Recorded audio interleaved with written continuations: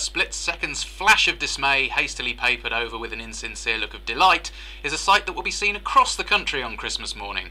And the recession, I said it, means that even more people than usual are likely to be dashing down to the shops after the big day to get refunds for all the tat that their thoughtless friends and relatives inflicted on them. But be warned, Citizens Advice has said, shops are only obliged to give a refund rather than exchange if the goods are faulty or damaged. That does not, however, apply to online purchases.